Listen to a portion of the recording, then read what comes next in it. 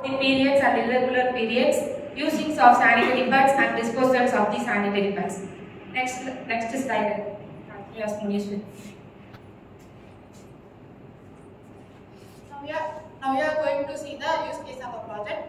Firstly, we have to giving us input to our base of when the menstruation will start and when the time of using napkins.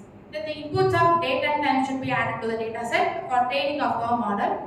From these collected data, we can predict the future menstruation cycle and next month menstruation cycle. From a project, it alerts before early 2 days when the menstruation will start, and it shows the notification not about both wearable gadget and mobile application. These collected data sets are stored in online cloud. For example, we can